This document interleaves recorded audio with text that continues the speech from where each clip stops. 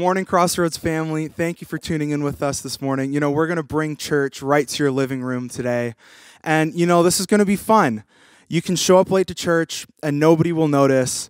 But, you know, we serve a great God. We serve a God whose presence isn't confined to the walls of a church. His presence isn't confined to how we feel or our circumstances. So I just encourage you this morning just to engage wherever you are. And, you know, we're just praying and believing that you're going to encounter God this morning, that you're going to encounter His presence, and that there will just be an overflow of the Spirit all across this region. So let's just worship together this morning.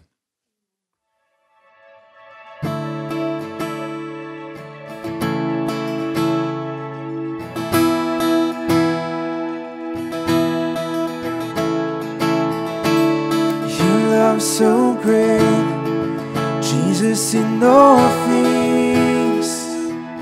I've seen a glimpse of your heart a billion years. Still I'll be singing. How can I praise you enough? How can I praise you enough? You are the Lord Almighty, outshining all the stars in glory. Your love is like the wildest ocean. Oh, nothing else compares.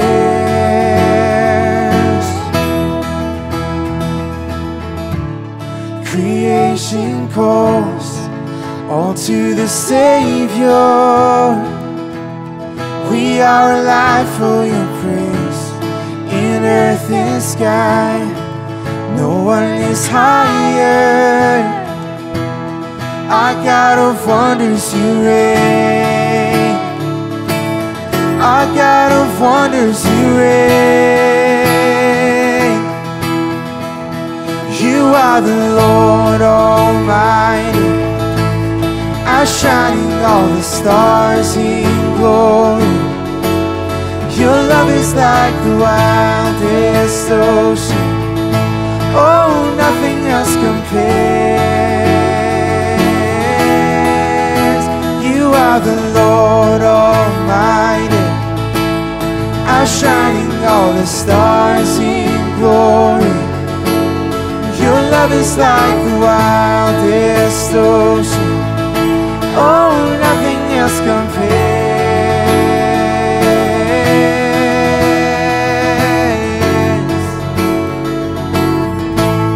Oh, nothing else compares. Not to us, but to your name we lift up all praise. Not to us, but to your name we lift up all praise. Not to us, but to your name we lift up all praise. Not to us, but to your name we lift up all praise. You are the Lord Almighty, outshining all the stars in glory. Your love is like the wildest ocean. Oh, nothing else compares. You are the Lord Almighty, outshining all the stars in glory. Your love is like the wildest ocean. Oh, nothing else compares.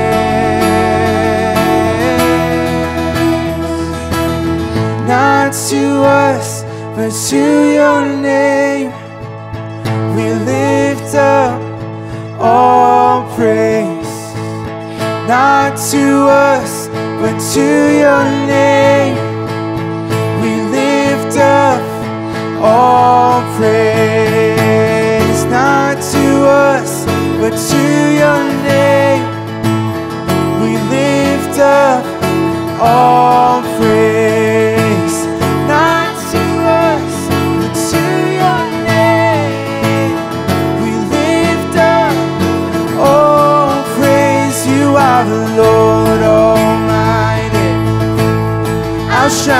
all the stars in glory. Your love is like the wildest ocean. Oh, nothing else compares.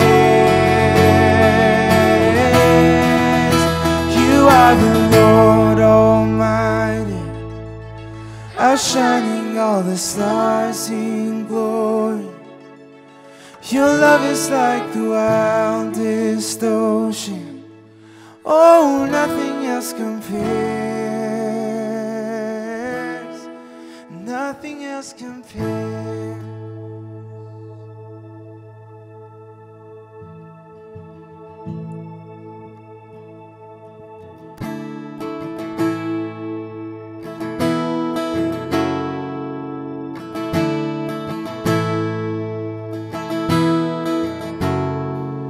You've overcome this world with love and made my fight your own.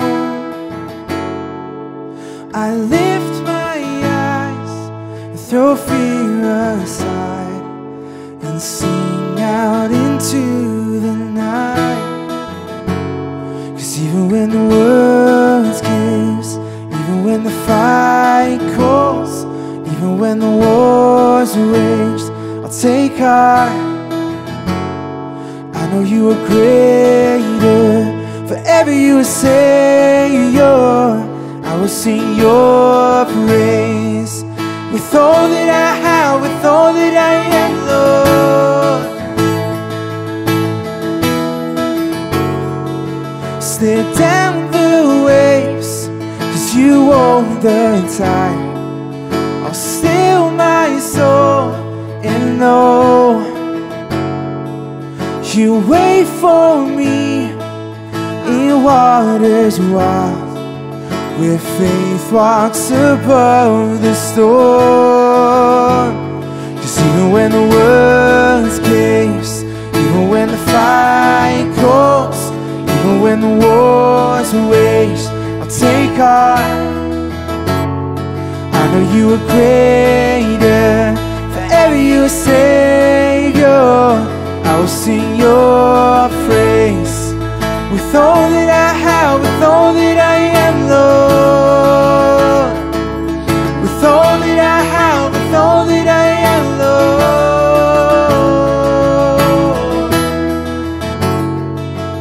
I won't let the storm within my heart, won't let the darkness bring me down. Singing the night, my hope alive in you. I'll walk through the fire and not be burned. Pray in the fight and watch it turn. Jesus, today I give it all to you. And I won't let the storm within my heart, won't let the darkness beat me down. Singing the night, my hope alive in you. I'll walk through the fire and not be burned. Pray in the fight and watch it turn. Jesus, today I give it all to you. 'Cause even when the world caves, even when the fight calls, even when the war's waged, I'll take heart. I know you are greater. Forever you are Savior. I will sing your praise with all that I have, with all that I am, Lord. With all that I have, with all that I am, Lord. Oh, oh, oh, oh, oh, oh. I won't let the storm within my heart, won't let the darkness beat me down. Singing the night, my hope alive in you. And I'll walk through the fire and not be burned. Pray in the fight and watch it turn. Jesus, today I give it all to you. And I won't let the storm within my heart, won't let the darkness beat me down. Singing the night, my hope alive in you. And I'll walk walk through the fire and not be burned. Pray in the fire and watch it turn. Jesus, today I give it all to you. Yeah, Jesus, today I give it all to you. All to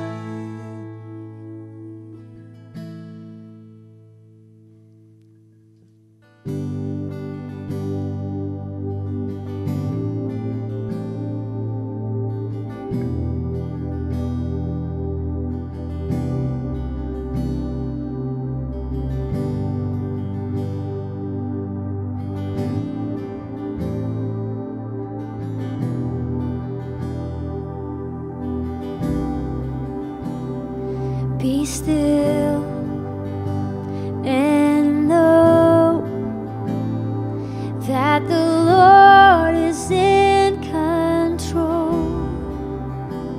Be still, my soul. Stand and watch as giants fall. I won't be afraid, for you are here. You silence all my fear. I won't be afraid. You don't let go. Be still, my heart, and know I won't be afraid.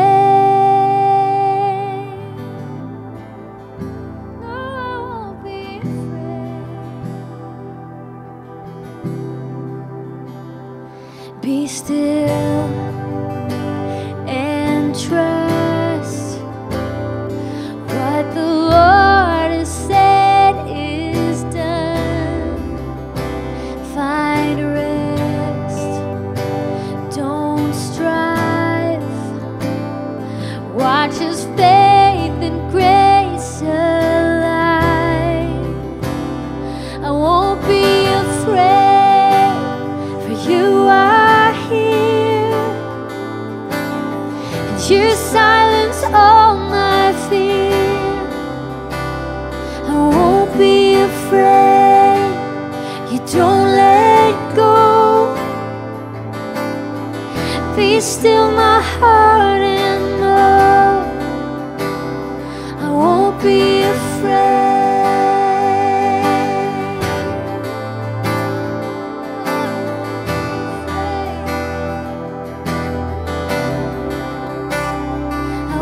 Be afraid.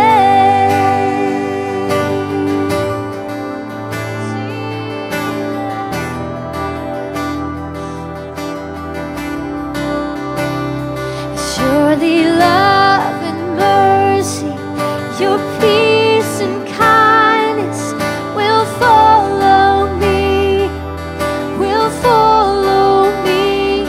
Surely love and mercy, your peace and kindness will follow me, will follow me. Surely love and mercy, your peace and kindness will follow me, will follow me.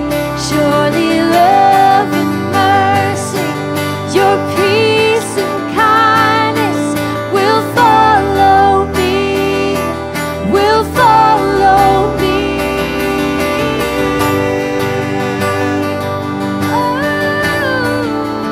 Oh, your love Surrounds me, your love surrounds me.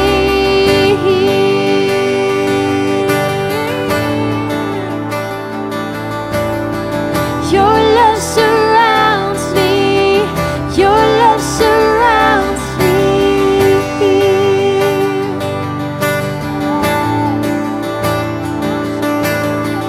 your love Surrounds me, your love surrounds me.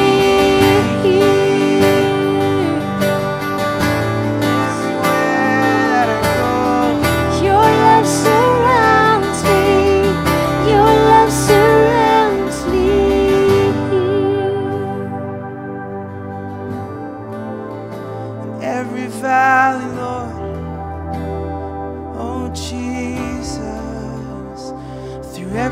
trial, your love surrounds us. Oh, you give us peace, you give us joy, you give us hope, you're the lifter of our heads. Oh, Jesus.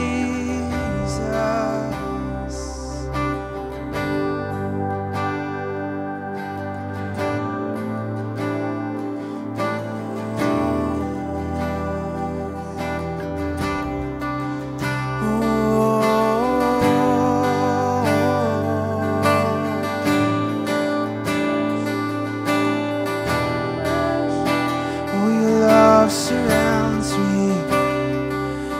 Your love surrounds me when my thoughts wage war. When death screams terror, then your voice will roar. Come death or shadow, God, I know your light will meet me there. When fear comes knocking, then you'll be my God. When day breeds trouble, then you'll hold my heart. Come storm or battle, God, I know your peace will meet me there. Oh, surely, yeah. Surely love and mercy, your peace and kindness will follow me, will follow me. Love and mercy, your peace and kindness will follow me, will follow me. Love and mercy, your peace and kindness will follow me, will follow me. Surely love and mercy, your peace and kindness will follow me, will follow me.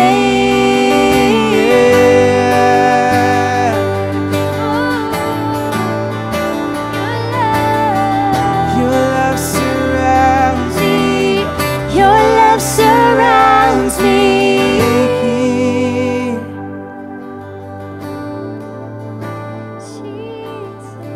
Your love surrounds me. Your love surrounds me.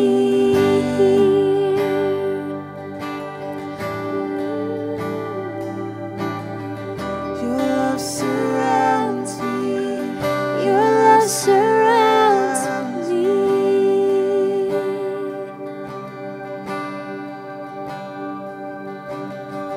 There'll be a season for joy and weeping. In everything our God is faithful. His arms are open, I will come running. Now and always our God is faithful. There'll be a season for joy and weeping. In everything our God is faithful. His arms are open, I will come running. Now and always our God is faithful.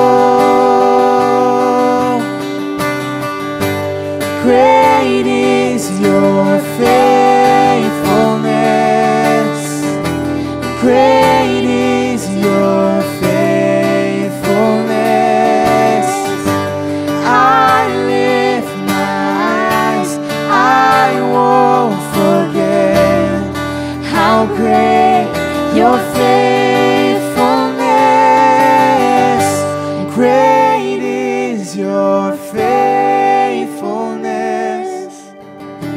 Great is your faithfulness. I lift my eyes, I won't forget your faithfulness.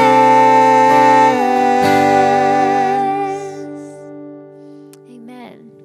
Thank you, Jesus. Father, we thank you for this wonderful opportunity that we have to gather together as the church. And Lord, you said that wherever two or more are gathered in your name, that which they ask, Father, that you will hear and you will give to them. And so today, Lord, we thank you for your presence. We thank you for your spirit.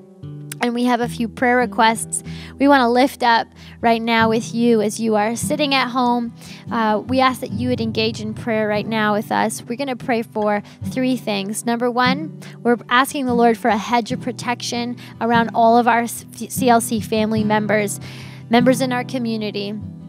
And we're going to pray also for all the healthcare workers that are currently, they're not at home. They're not with their families. They are on the front lines. So we're going to pray a hedge of protection around them. We're going to pray health and strength and safety over their lives.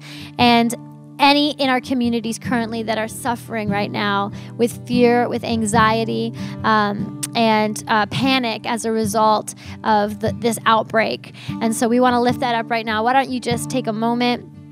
We serve a great God. Amen. So, Lord Jesus, we just come before you, Father, with faith. We know, God, that we can trust in your great name. We know, Lord, that you see all of this, the beginning and the end, because that's who you are. You see everything. And so, Lord, we're asking right now for a hedge of protection over all of our community of believers, oh God. We're asking for a hedge of protection around each family member at CLC, Lord, from the strongest to the most vulnerable and the weakest among us, oh God. We're asking, Lord, that you would cover us with your blood. Father, we thank you that we are a part of the covenant of God and that we are standing on the promises of God. And we thank you, Lord, that this would pass us by, God, that this would not touch any or ail any in our community, God, but that it would pass us by. And so, Lord, we also thank you. We lift up every healthcare worker right now across our nation who is slaving away and working on the job, on the front lines, God. We're lifting them up to you, Father. We're praying, Father, for wisdom over their lives. We're praying, Father, for supernatural protection over their lives, health, oh God. We pray even that their sleep would be sweet, and God, that they would see breakthroughs, even in medicine, that they would see the hand of God in each of those hospitals. Father, I thank you for even Christians on the front lines who are ushering in the presence of God as they go to work. We thank you for them. Strengthen them today. And any in our communities right now, God, that are suffering with fear, anxiety, or panic concerning this matter, Father, we're asking, Lord, that you, the Prince of Peace, would come and rule and reign in our hearts. Lord, that we would submit all of our fear to you, that we would cast our care, cast our fear upon you, Lord, and we would take on your burden, which is light, and your yoke, which is easy. So we're thanking you, Father, that there's a divine exchange that can take place as we call upon your name. Lord, everything that we have need of, it's in you, Jesus. And so we're looking to you, the author and the perfecter of our faith. In Jesus' mighty name, amen. Well, I just wanted to bring to your attention 3 ways that you can continue to give as we meet together from home to home. We're continuing church as normal. It's just online. That's the only difference. So we have 3 different ways that you can give today. Once again, you can give on our CLC app. Just click the give button. If you haven't downloaded that, it's the Crossroads Life Church app in any of your app stores on your smartphone. And then also online at myclc.ca/give. You can give online. And also, we want to encourage you, if you aren't smartphone capable or you don't have internet, you can also mail in check or cash, and in the envelope, make sure you write down who you are and what you want your money to go towards, tithes or offerings or other. So thank you so much for being with us. We pray that you would have a great week and enjoy this message. All right. Good morning, Crossroads Life Church. It is different to be with you through the means that we're communicating to you today. I so miss seeing you face to face. I so miss each and every one of you in both services and being able to greet you personally and minister to you those of you who would often respond or come forward for something or a need, or greeting you in the hallway and seeing your kids and touching you, shaking hands, giving you a hug. We miss all that, don't we? And actually, maybe that's a really good thing. Maybe, if nothing else, that through the social distancing that has been called for at this time, perhaps we will learn to really appreciate church, really appreciate our corporate gatherings, really appreciate the fact that we actually can come together collectively, and hopefully it won't be for too long, but whatever amount of time it is, I pray and I hope that we will all so miss getting together that when we do resume collective services together physically, we will just rush here and pack the place out because we so desire to be together again. But in the meantime, we are going to come to you through this means of video, and I want to thank you for joining me this morning, and trust that this message will be a real blessing to you today. But also, just want to remind you to remember us in your prayers. Remember the church. Remember the church family. And we're also preparing. We're looking at different venues that we might be able to come to you and get you connected for small groups, get you connected for the Purple Book. Those of you who are in the Purple Book, we're looking for a venue.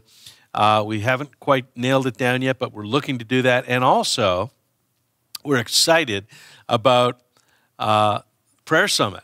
We're excited about being able to find a venue where we can come together and have our Prayer Summit. And we might actually bump up the frequency and have one a week because, we're not coming together, and it's just good to, there's a lot to pray about. There's a lot to pray about. There's a lot of things to pray about. We need to pray for one another.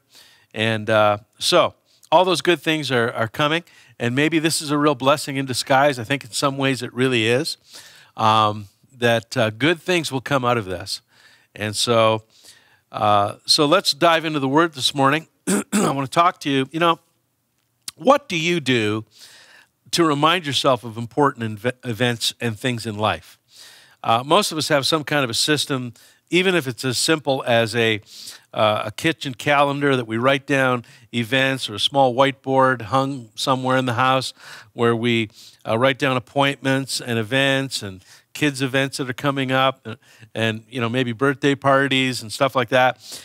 Some are a little more sophisticated. They get into the iPad and the iPhone and get into Google, and they use electronic means to keep track of things. I have reduced the whole process and simplified the entire process for me. On my desk, I simply have two piles, and one says urgent, and the other one says too late.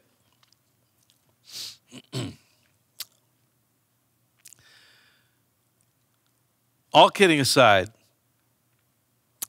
remembering is a significant part of living above storms. We're currently in what I would call a storm. It's, nothing is normal right now. Some people would be having a very, very, very difficult time with this. Some of you no doubt are. And nothing is normal. Everything is suddenly changed. It's like the rug has been pulled out from under us, and some of us are kind of isolated a little bit, and we're social distancing, and we're not sure what we can do, what we can't do, and can we go to the store or can't we go to the store? I know Jan went just to pick something up and had to wait outside. There was only 8 people in the store, but they said, hey, we can only let that many in right now, and then when they're gone, we'll let 8 more in. And it's like, wow, what a change. What a change of atmosphere. What a change of feeling. We've never lived with these conditions. In the 60-plus years that I've been alive, I've never seen this. So it's really different. But I want you to know we're in a storm. But remembering, what I'm going to talk to you about today, remembering is a significant part of living above the storm. We all go through storms. We all go through trials. We all face challenges of different sorts in life. But perhaps what's unusual is when we are all, like the entire global population, is facing a threat such as we currently are. And what we need to keep in mind, first of all, is that we control our airspace. And what I mean by that is we have control over what we listen to and what we allow others to deposit in our mind and in our spirit, and how we think and process and respond to the current challenges of our day. We have to own that. That's something that I feel that God has put on my heart to encourage you, is to remember and to be reminded. In 2 Peter chapter 3, Peter writes this to those that this is not a particular church or a particular person that he's written his epistles to. They're general epistles that went out to the diaspora, or all the Christians that had been scattered all over. And so these were general epistles that he sent out. And he says, "This is my second letter to you, dear friends. And in both of them, I've tried to stimulate your wholesome thinking and refresh your memory. I want you to remember what the holy prophets said long ago, and what our Lord and Savior commanded through your apostles." Let's pray. Father, we thank you today for this word. We thank you for the scripture. And Lord, I just pray that this word will both encourage but also equip people to live above the storm in these times. And so, Father, I just pray your blessing upon this word, upon every ear and upon every heart that is hearing it and receiving it right now. Let your presence inundate them right now in their home, where they are. In Jesus' name, we thank you for it. And all God's people said, right, I heard that.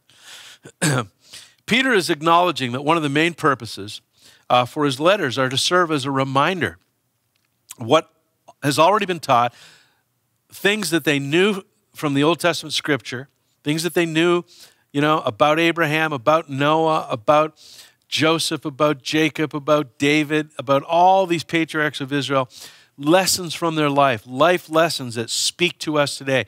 He says, I want you to be reminded of what the holy prophet said, and also the things that were spoken by the Lord Jesus Christ and the things that he did and that were imparted to you through his apostles.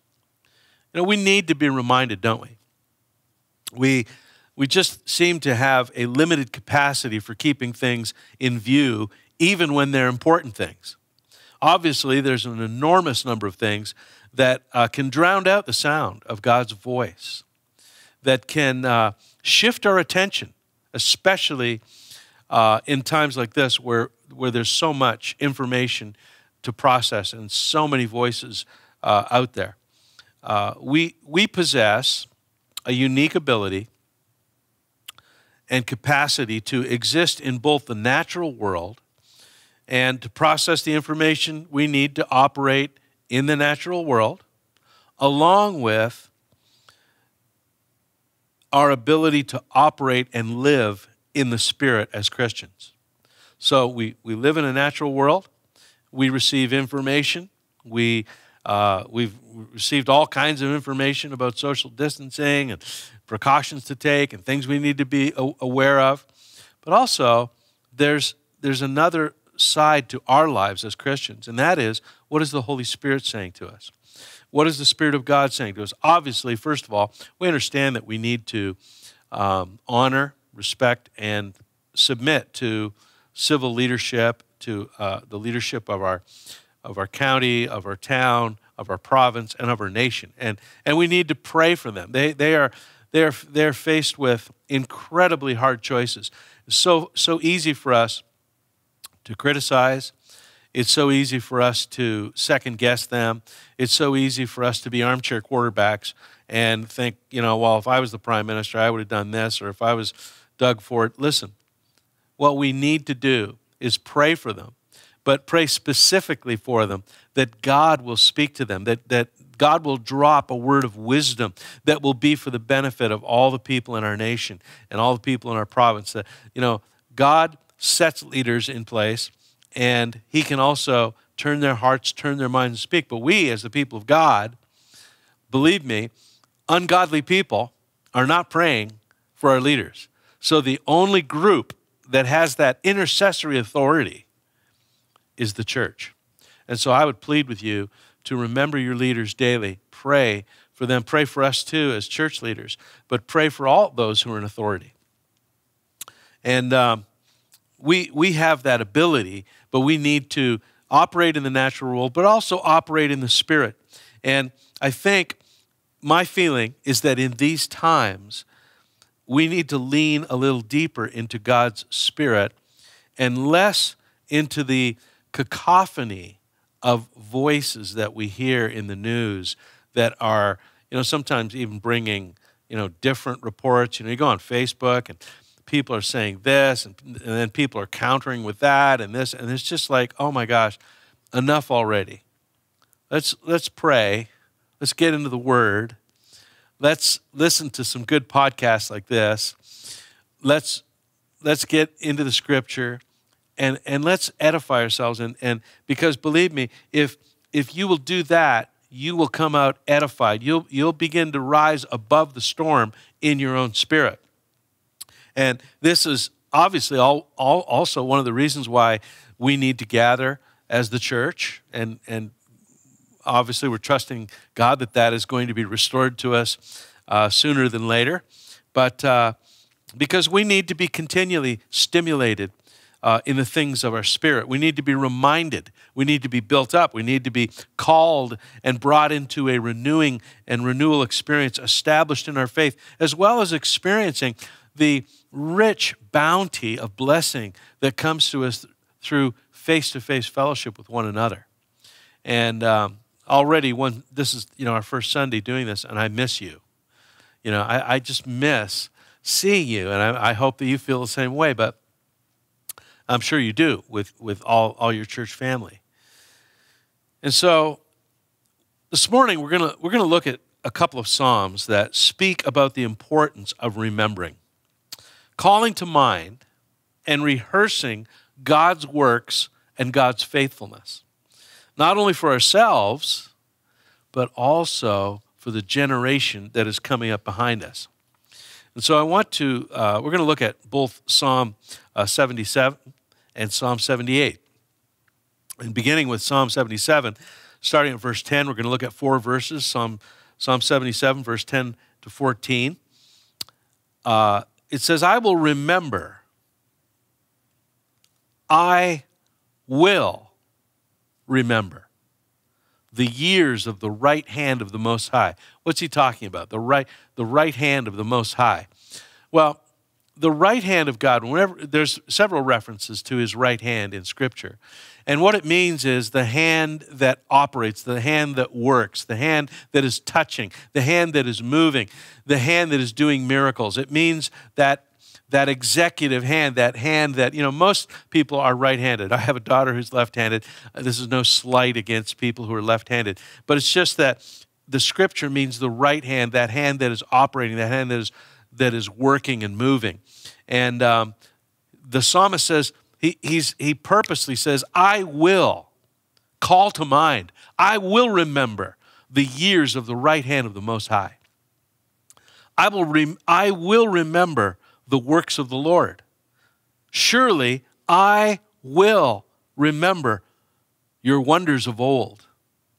Also, I will meditate on all your work and talk of your deeds. Your way, O God, is in the sanctuary. Who is so great a God as our God? You are the God who does wonders. A lot of stuff here that we can unpack.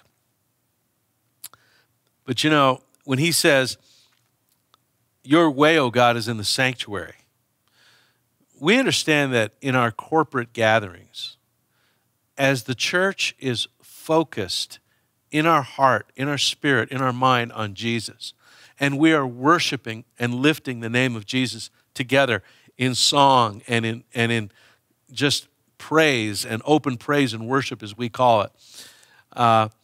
There is a sense in which God's presence is among us in a very special way. We know the scripture, the teaching, Psalm 22 and 3, that you are holy, O thou that inhabits or is enthroned upon the praises of Israel, the praises of your people. We understand those aspects, but sometimes I think we take it for granted. We don't understand. This scripture says, your way, O God, is in the sanctuary. It's in that place where we are collectively gathered and we are worshiping and we're focused on you. And your way is there. There's something that you are actively doing by your right hand to minister and to strengthen and to touch and to release grace into our hearts and into our spirit and into our lives. Just, there's something about that. He says it's in the sanctuary. It's in that holy place of your presence. He says, I will remember. It's like a declaration. He's describing an act of his will, that I will do this. It's not, if you take life so casually that you don't stir your will towards things, and particularly the things of God, you will find that those things will pass you by. You may not see much happen.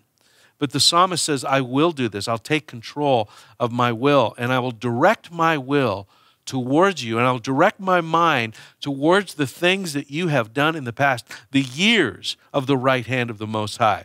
I will remember your works. And then he says, I will meditate upon your work.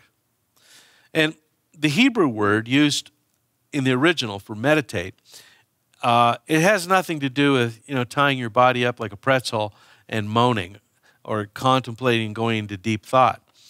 Biblical meditation is intrinsically verbal. That's right. You heard me right. Biblical meditation is verbal. It actually means to mutter. It gives the picture of a lion groaning and roaring over its prey. And it means to soliloquize. We all know what a soliloquy is when someone is talking to themselves, out loud. They're pondering something and they're talking. And some of us have a habit of doing that. Some people process verbally and they do it to themselves and they're thinking and talking. I had a boss who used to walk around talking to himself out loud. And sometimes you'd catch him. You'd walk back into the warehouse and you'd hear this voice and you'd go around the corner and there he was with his pipe and he'd be sitting there talking out loud like he was having a conversation. Then he'd realize you were there. And he would just turn and say, hey, what's up, John? He was soliloquizing. Well, biblical meditation actually is about that. It's about taking Scripture and, memorizing Scripture, committing it to memory, and then speaking it out loud. Muttering it, speaking it. It doesn't have to be loud, but muttering it, speaking it, contemplating it, chewing it. One biblical definition of meditation is to chew, like a cow chewing its cud. You keep bringing it up and you're chewing on it and you're verbalizing it as you do. You're rehearsing something over and over and over verbally. Moving on to Psalm 78. Starting at verse 1, we're going to look at the first 7 verses. The psalm says, O my people, listen to my instructions. Open your ears to what I'm saying, for I'll speak to you in a parable. I will teach you hidden lessons from our past. Hidden lessons. Sometimes when you go back and you read what God did in the Old Testament and in the New Testament and the Gospels, there are hidden lessons in there. There are hidden applications that you can extract out that speak to you today and in your circumstance and in your situations, because there's so much that God did. There's so many people who were in distress in situations that they were facing. They prayed, they looked to the Lord, they called on God, and sometimes God just showed up by His grace and His mercy. There's so many things that we can learn. I will teach you hidden lessons from our past. Stories we have heard and known, stories our ancestors have handed down to us. We will not hide these truths from our children. So it's speaking to us, but it's also a command and instruction to us to be rehearsing things to our children. You know, how are your children processing everything that's going on? How are your children doing with, the virus and, social distancing? And is there any fear? Is there any concern? Are we just giving them medical information, or are we building their faith to understand that God is with us? We do not have to fear. God, no matter what happens, God is with us. It's not just take these precautions and hope we don't get it. What if you did get it? What if someone in the family did get it? What if someone did get sick? What if? Are we teaching them faith? And this is what the scripture is saying, is we're not going to hide these truths from our children. We're not going to hide how God showed up in desperate situations and delivered his people. Because we will tell the next generation about the glorious deeds of the Lord, about his power and his mighty wonders. For he issued his laws to Jacob. He gave instructions to Israel. He commanded our ancestors to teach them to their children, so that the next generation might know them, even the children not yet born. And they in turn will teach their own children. So each generation should set its hope anew in God, not forgetting his glorious miracles, not forgetting, being reminded, remembering his glorious miracles, and obeying his commands. Wow. What a powerful passage of Scripture. So what is this all about? To what end and what purpose is this Scripture written that we should be remembering and being reminded and teaching the next generation things of the past generations? Well, it's that they might know in their generation who God is and cultivate a living faith to know that God is ready and prepared to keep covenant with them, just as he did there. It's not that these people were special and now we're not so special. That was Israel and they were God's chosen people. And sometimes there's a theology like that. Listen, God has chosen you. God has chosen your family. God has chosen your children. Believe that and act like that. And let them know that God has chosen them and God wants to work on their behalf. He wants to keep covenant. He wants them to know him and he wants them to see his mighty acts. That they might have their hope set in God, not their hope set in the government. The government to the rescue, the social welfare system to the rescue. Folks, there may come a time when the safety nets are depleted. There may come a time when there is no social rescue. There may come a time when governments don't have the answer for something that we're facing. One thing I do realize is that sometimes in a crisis like this, which is very large, and it's affected all of North America, Europe, Asia, pretty well global. And now, with things being shut down, it's like a rock thrown into a pond, and there's concentric circles that trigger other reactions. So first there's the virus, but now there's an economic response because of the social aspect of it, trying to flatten the curve, but that now affects business and affects people's jobs and livelihood, and we're all trying to adjust to that. And so, and on, we don't know what is going to trigger something else. All I'm trying to say to you is that, believe me, do not trust in just what a government can do for you.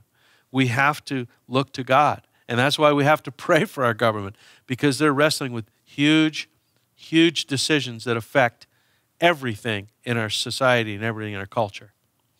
And so we need to put our trust in God. In days gone by, in ages gone by, in generations and in centuries gone by, in the history of the church, just in the last 2,000 years, there were no social nets. People had to pray for a miracle. People had to pray and believe God to heal people. People had to work their way through very, very difficult situations and circumstances. And we have a history of the church being an overcoming church and seeing God's supply and believing for his provision and for his power and for his grace and for his help. We have that in our lineage. And I want to assure you today that the cupboards of heaven are not bare, that heaven's resources have not been exhausted. And God has a miracle and an answer to prayer with your name on it. We need to remember that Jesus healed the paralytic, that Jesus cleansed lepers, that Jesus healed the blind and the mute, that Jesus cast out wicked spirits with a word and healed oppressed minds, that Jesus healed the woman who'd been bent over for 38 years, and with a word and a touch he healed her. Jesus multiplied a few fish and loaves to feed 5,000 people. Peter kneeled down beside the bed of Dorcas, prayed, and then with a word he commanded her to rise, and she rose from the dead. The Lord worked unusual miracles through the hands of Paul when people brought scarves and handkerchiefs from his body, and then they went and laid them on the sick and the demonized, and they were delivered. Listen, this is our God. This is our Bible. This is our book. This is what we believe. And my Bible tells me that Jesus is the same yesterday, today, and forever. So we need to know that in these times, no matter what is ahead, God is alive. God is with us. God is not caught off guard. He's not surprised. He knows what we need before we ask, and yet he invites us to make request of him and make our request known to him. And so what I want to share with you in just closing this morning is to say that everything that we are facing, in all these things, we need to remember that nothing has caught God by surprise. That we need to remember that he has worked for generations and generations and generations in every generation. We need to be reminded of what his faithfulness, his goodness, his power, his love, and we need to be reminding our children. And take this time, maybe this would be a great time, to take your children through some of the Old Testament stories and some of the New Testament stories and see this is what God did when there was famine in the land, how he preserved the widow in the time of Elijah, and how he raised up Joseph to save a whole generation in a time of extended famine.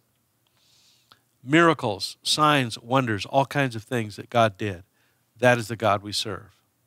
So as we close this morning, I want to just pray for you and pray that your heart will be just full of faith and confidence as you rehearse for yourself the faithfulness of our God, the goodness of our God. You know, I was on vacation recently, as you know, and while I was on vacation, I received a phone call from a pastor in Edmonton. And he said, "Hey, John, I just wanted to talk to you and tell you a great report of something that happened while you were here in our church that I didn't even hear about until this week." And I said, "Wow, that's great. What is it?" And he said, "You know, you were giving some words of knowledge for healing. And you just called out lungs. You said there's someone here or some people here who have lung conditions. God wants to heal you. And you were asking people to come forward, but this person who did have a lung condition just simply lifted their hand and you prayed for them." Well, what had happened is one of the elders in that church is a doctor. And this person went to that doctor and said, I'm really experiencing something, weird going on in my lungs. Shortness of breath, sensations, pain, just like, I don't know, something's going on. And so the doctor, who he's not a young doctor, he's been around for a long time, and he specializes in diagnosis. That's his specialty. He had him go in immediately and get some chest x-rays. So he got the x-rays back, he looked at them, and both lungs were filled with a black mass, and he's seen it several times before. He knew immediately that it was lung cancer. So he didn't say anything. He said, look, I'm going to send you to a specialist right away. I'm going to get you in right away, and you need to go see someone. It doesn't look good. Well, that was the week before. He came to church on the weekend, responded to the word of knowledge, received prayer, and it was just a prayer. I didn't touch him. He stayed in his seat, prayed for him, and I never heard another thing until a couple of weeks ago when this pastor phoned me, and he said, well, he went to the specialist. The specialist also took x-rays, and he came back in and he said, well, I don't know why you were sent to see me, because your lungs are perfect. There's not even anything. And the guy said, after Sunday, he noticed that the shortness of breath had disappeared, any sensations that he had disappeared, the pain had disappeared. And he said, bottom line, John, is that the doctor told me, who's my elder, he said, he was healed of lung cancer, because I asked for a copy of those x-rays and I compared them. And in one x-ray, his lungs were full of cancer, and the next one, they were as clean as like they were brand new. And he said he hasn't had a problem since. That was 2 years ago. So now, I can't take any credit for that. But I want to say that a storm hit that man's life.